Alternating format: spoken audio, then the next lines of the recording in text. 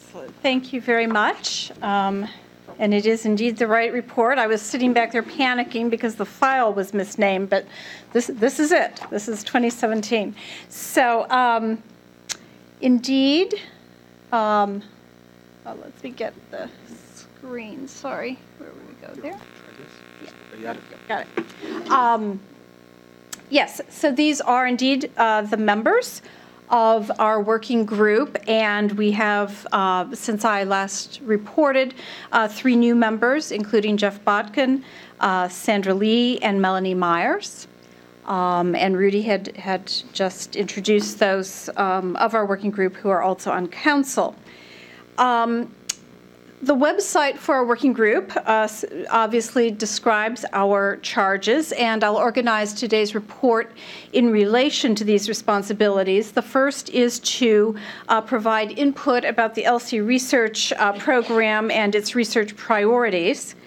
And in this regard, we reviewed 3 aspects of the ELSI research portfolio: embedded ELSI research, the duration of R01 projects, and the relationship of ELSI and health services research.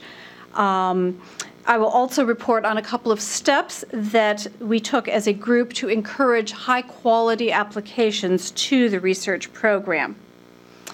In my last report, I talked about the fact that the group had articulated criteria or features of projects indicating when embedded research is warranted or is most appropriate. We used these criteria to review embedded ELSI research. That's research where an ELSI issues, ethical, legal, and social issues, are incorporated into the design and conduct of a larger project or initiative. This review included looking at, let me go back. Included examining CSER, to which the ELSI research program contributes approximately $500,000 per year, and EnSite, a program to which it makes actually no financial contribution. We also reviewed the eMERGE network and the ELSI component of its work across its 3 phases. We determined that the majority of embedded research has been successful and has afforded positive return on the investment of the ELSI program funds and the time and the effort of the ELSI community researchers and program staff. We recommend that embedded research projects continue to be monitored for their effective functioning within the larger research project, as well as their impact and productivity beyond the host project. To this end, we suggest that future discussion of the working group might usefully explore development of metrics to evaluate the impact and productivity of embedded research, because metrics that are employed in other contexts may not fully capture the value of this embedded research. This value may include its contribution to developing infrastructure for future ELSI research, or its influence in both the ELSI community and the genomic research and clinical practice communities. Metrics employing observational and narrative approaches that note changes over time in practices and that note the experience of project investigators may capture impact alongside numerical measures like the number of publications.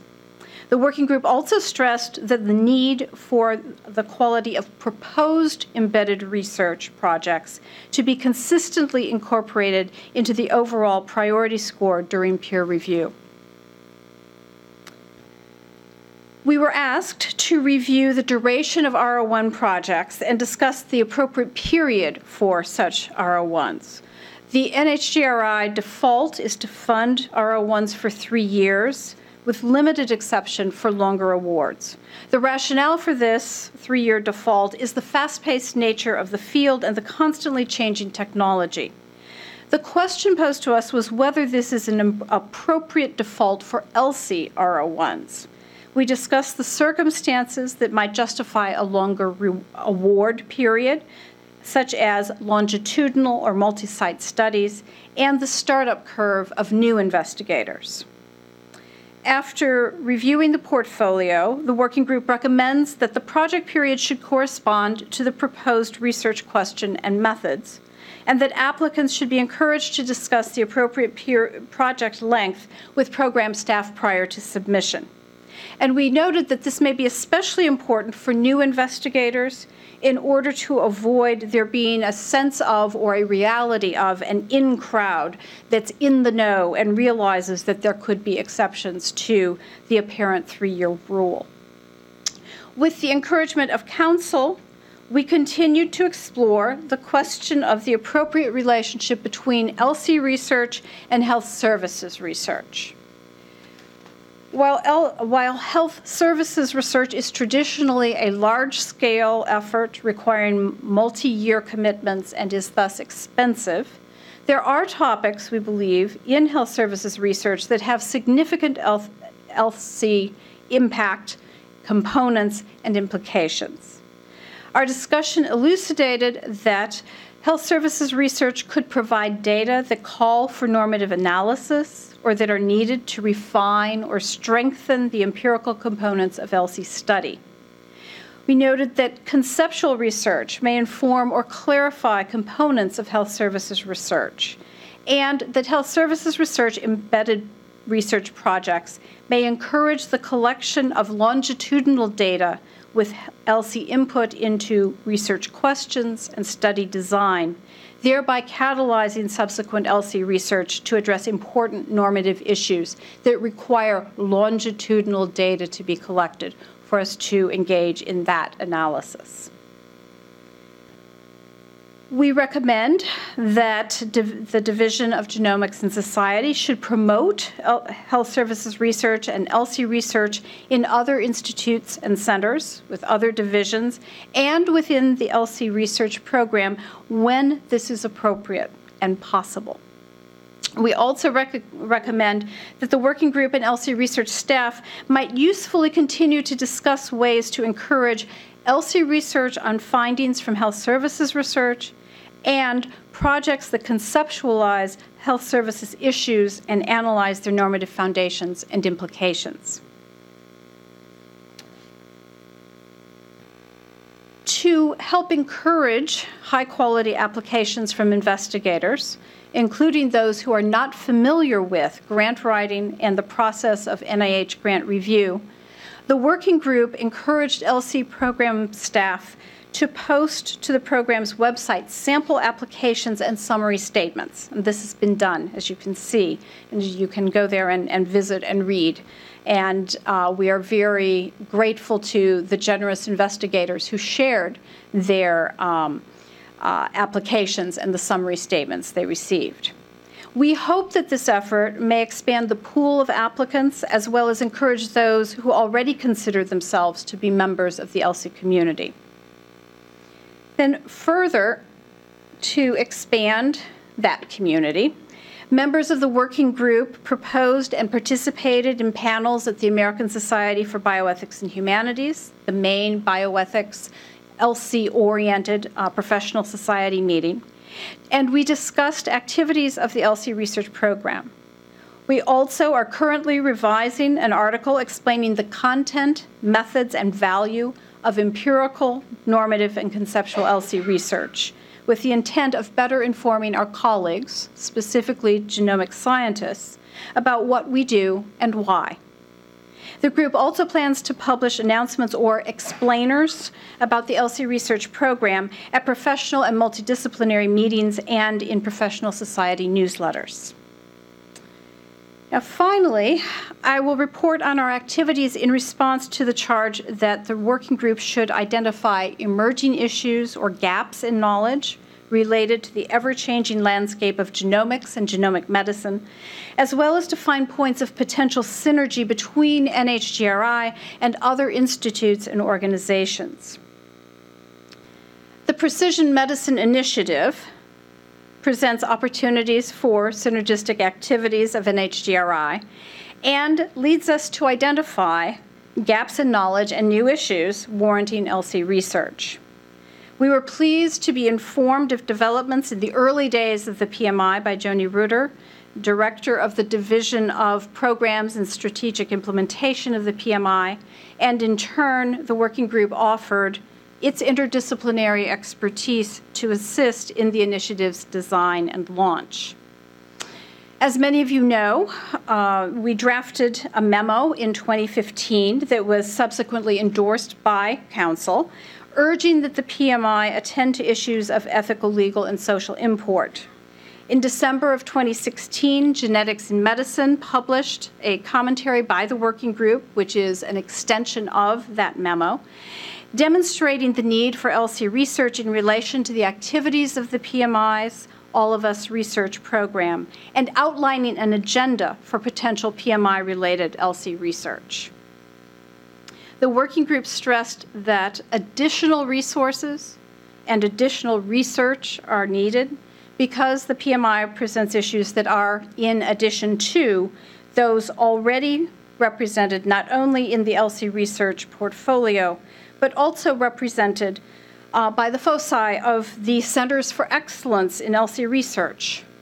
On behalf of the working group, I attended the SEERS annual meeting this past fall, and the range of issues being addressed within those centers, which is illustrated only partially on this slide, demonstrates that the field is thriving and responding to emerging technologies and scientific questions, and is anticipating new issues and opportunities. Among those centers coming to the end of their funding as SEERS, discussion included ways of sustaining the infrastructure that they have built, and then those retiring or transitioning SEERS and new SEERS also discussed attention to training new LC investigators, increasing diversity among those investigators, and tracking the success of their increasingly diverse career paths.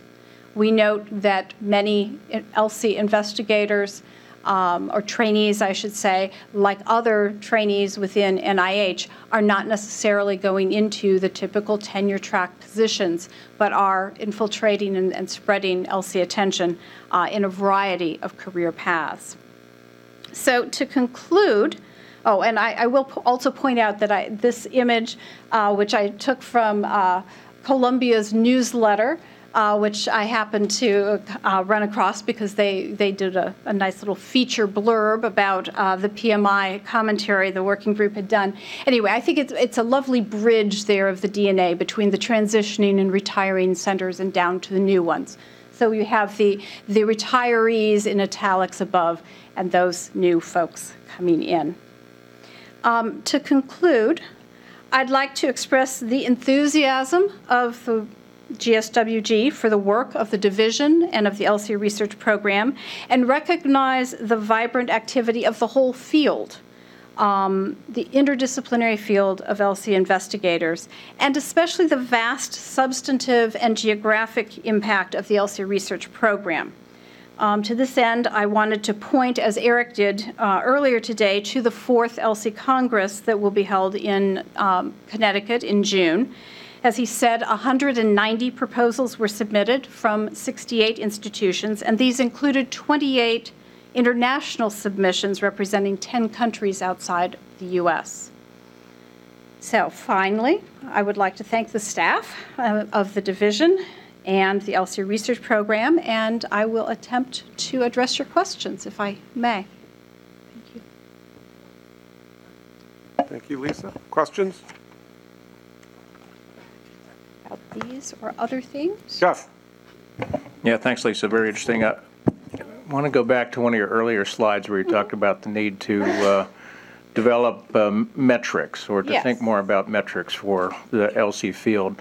And at the same time, you made comments to the extent that the working group had assessed the embedded program to be successful. So I want to just hear what your how the group looked at metrics in that particular context to make that determination.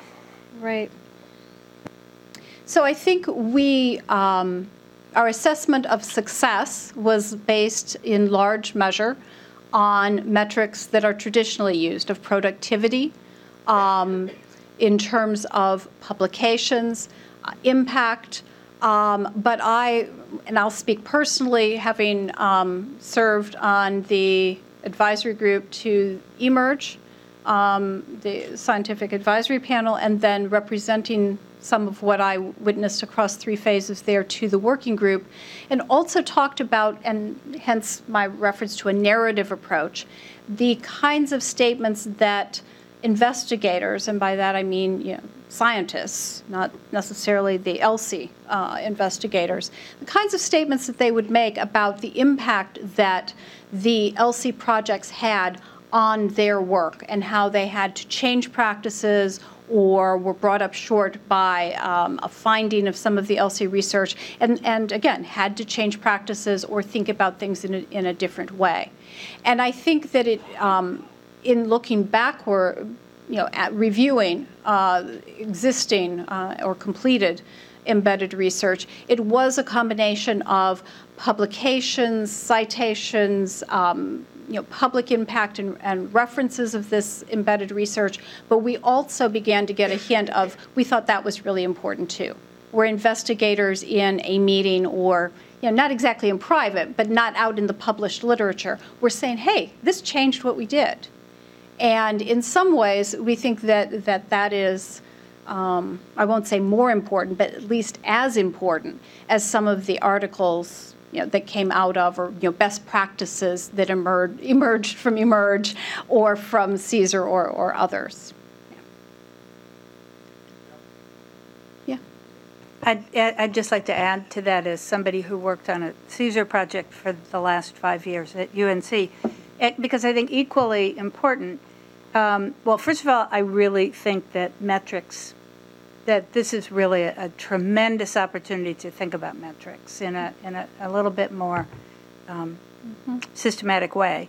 I certainly agree with you about some of them, but I think the other really important part of this is the bidirectionality of the learning and influence and so on, because I think these opportunities with eMERGE and CSER and Insight provide something for ELSI researchers that they may or may not have experienced in the past.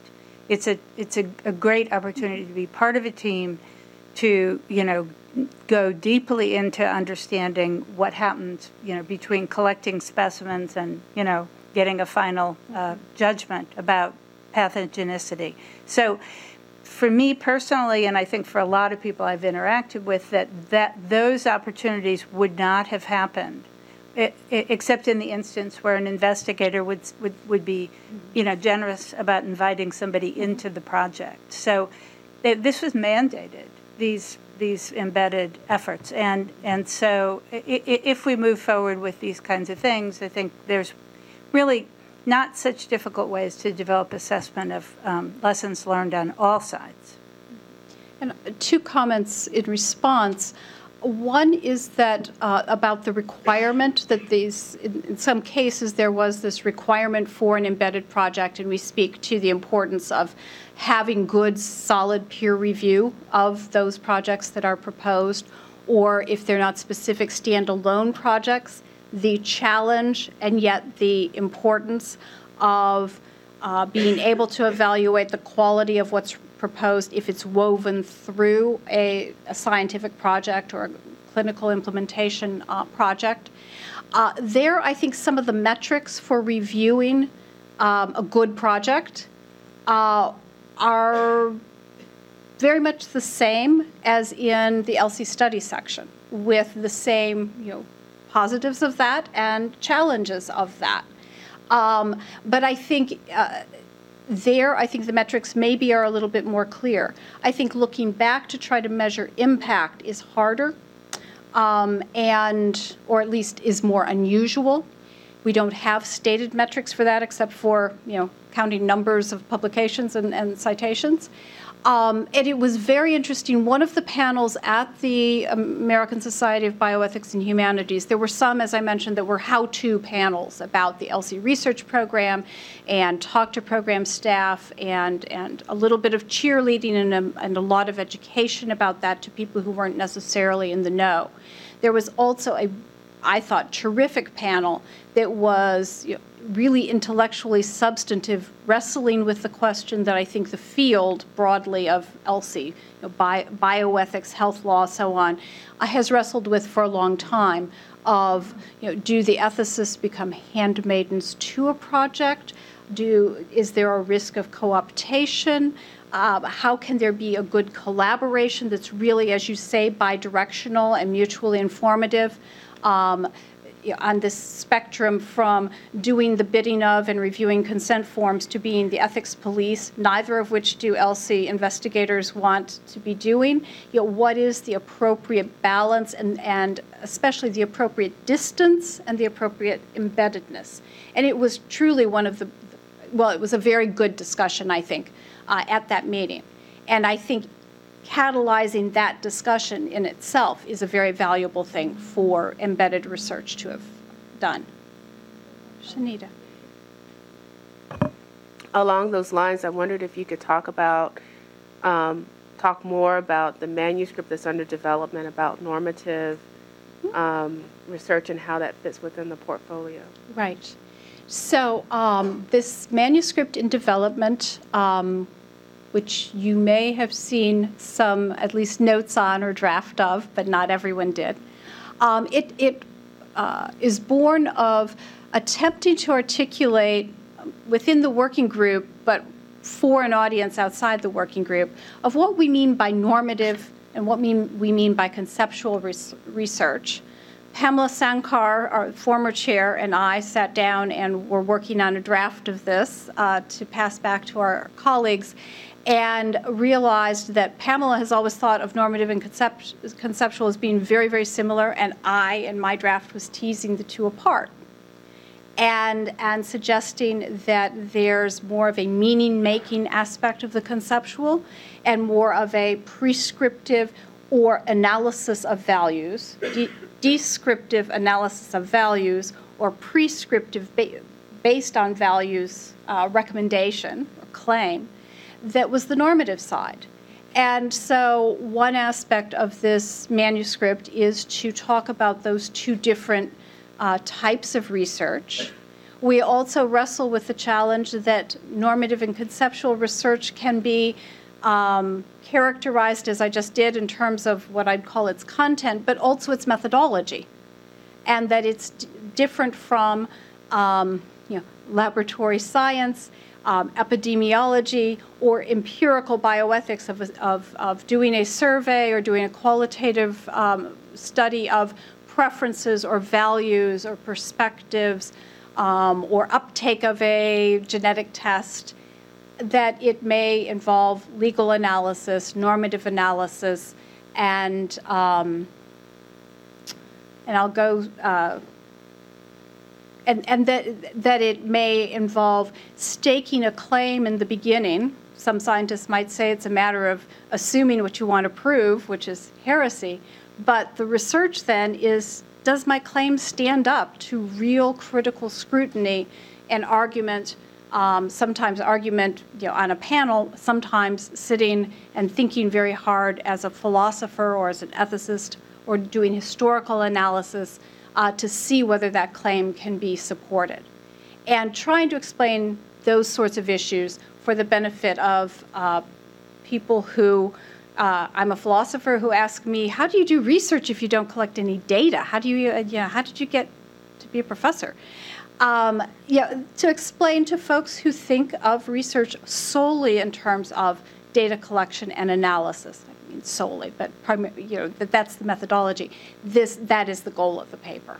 And it will also, and one reason it's been delayed is we've realized we also need to talk about that norm of empirical research and then go on and talk about what we consider to be distinctive. Thank you. One of the questions I had, and maybe I may enlist Jay to comment on this, I mean, it relates to the paper you and Pamela wrote in Genetics and Medicine about Precision Medicine Initiative. Jay was on the original working group.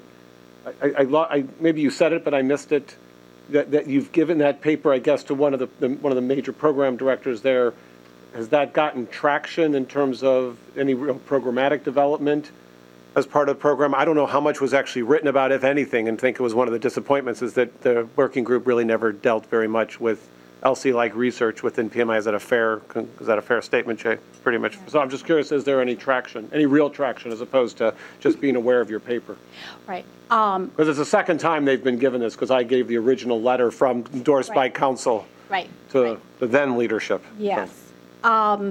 So one point of clarification, it would not be accurate to say that it's a paper that Pamela and I wrote. Oh, great, but it is an you were authors. Okay, it's an You're co-authored by you artifact two. of Right. where you publish that you get to list two names. Fine. So it is a product of the working group discussion. And the real question, though, about is there traction? I think there is, and there's been some discussion of it. However, I don't think there's been discussion that I've heard from the people we'd really like to hear discussing it, working group and so on. I would also suggest that if I remember correctly, December 6 or December 16 was not the best time between events of the fall and events of December, of holidays and so on, to have that kind of discussion taken up. I think there were a lot of distractions. But we are hopeful, and we are going to be discussing. We have a working group call coming up this Friday, and we'll be talking about what we can do to try to have the agenda that we sketched. I mean, it's not a point-by-point, this is what should be done, but trying to characterize a research agenda. We're going to talk about how to try to increase its traction or its impact.